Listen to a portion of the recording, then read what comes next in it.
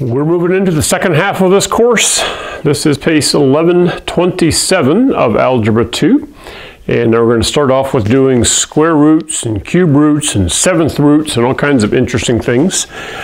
I'm going to give you a quick overview of 7 pages. Hopefully a lot of this is review and not brand new for you. Hopefully if you've had Algebra 1, even if it was 2 years ago, this should come back quickly for you. And then I want to point out just a couple of tips that will help you as you work through this pace, especially this first section. Let's talk about what the radical, the square root sign, means.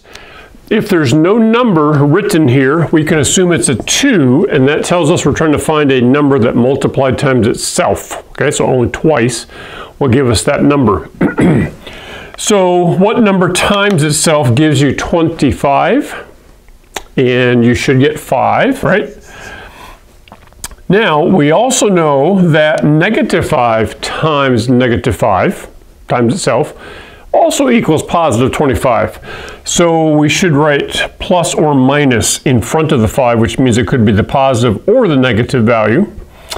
Then what we do with these exponents is we cut them in half. All right, if we're doing the square root, then we cut these exponents in half. So because x squared times x squared would give you x to the 4th, and y to the 1 times y to the 1, you'd add the exponents, and here you get y squared. So the shortcut is just to think of cutting it in half. Okay, so this would be the square root of that. Now I just made that one up. I also just made this one up. Look at that huge number, 1936. You say, how am I supposed to know that, Mr. Ranger? In the back of your pace, on page 33, you'll see a chart, and you are allowed to use this for the pace, for the checkups, for the self-test, pace test, okay? Now, I think this, the pace was probably written before students had access to calculators as easily as they do today. And so honestly, if you have a calculator, any calculator, even on a phone, will have a square root key, and you can even do like third root and fourth root, that kind of a thing. So I would encourage you to learn how to use that key on your calculator, or you may use the reference. Either way, you'll get the same answer. So let's find on this chart here the square root of 1936. So here's a number. Here is what that number would be squared. So I'm scrolling down, and there's 1936. So if I go over here to the left, it says that the square root of 1936 would be 44. In other words, 44 squared is 1936. So the square root of 1936 is 44, and then I should do plus or minus. And then remember, the trick for the exponent is that you take half of the exponent. So a to the third, because a to the third times a to the third, we would add the exponents. That's how you get the 6. Does that make sense? Let's talk about what happens if the exponent is not just 2. What if it is 3? That means what number times itself, times itself, times itself, so 3 times, would equal positive 8.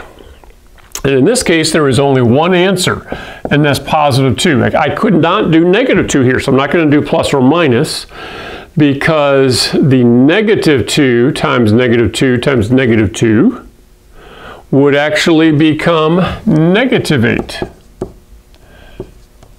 All right, you see how multiplying the 3 negatives, this becomes a positive 4, and then positive 4 times negative 2 would be the negative 8.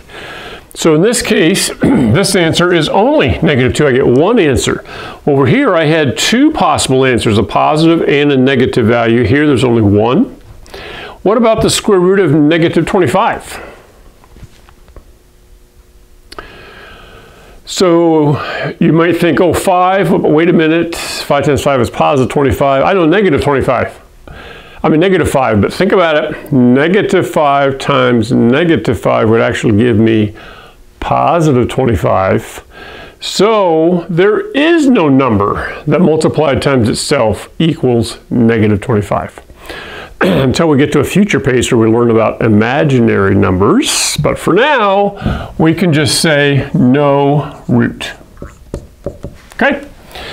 They give you a little bit of a few other concepts and some practice doing some things on these 7 pages, but I don't think you'll find this too bad. And then boom, page 8 is a checkup. All right, so I hope you do well on that.